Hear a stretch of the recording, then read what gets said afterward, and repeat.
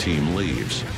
The SEALs spent less than 15 minutes on site, room by room, taking anyone with a weapon until finding the big man himself. Bin Laden was killed with a bullet to the head, just above the left eye.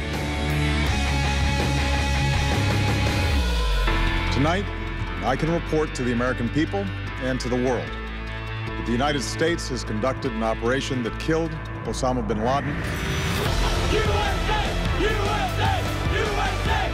Bin Laden was buried at sea, and while there were no more signs of the compound he once hid in, American troops are still on the ground, trying to make sure the future of the region doesn't make it easy for a new bin Laden to surface.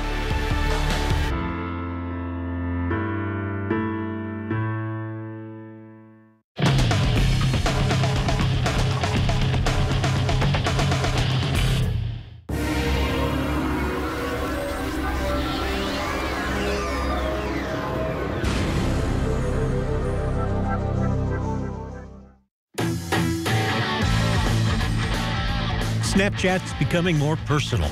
The photo messaging app is adding texting and video chatting. The texts will come just like the snaps. From there, you can video chat. Once you back out of the conversation, the texts you wrote are wiped clean, unless you want to take a screenshot to save it.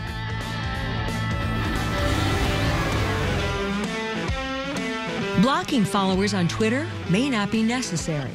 The mobile app is experimenting with a mute option. If you don't want to see tweets from one of your followers, you can hide it from your timeline. It's less awkward than unfollowing.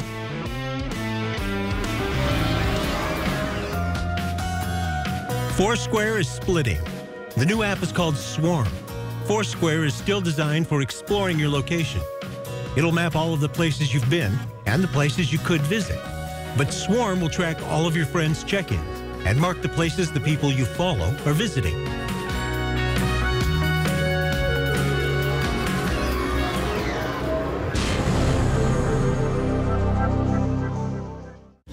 Ahead on Touch Vision, Volvo pushing forward with its own self-driving rides, and a trio of twerking bozos in Portland.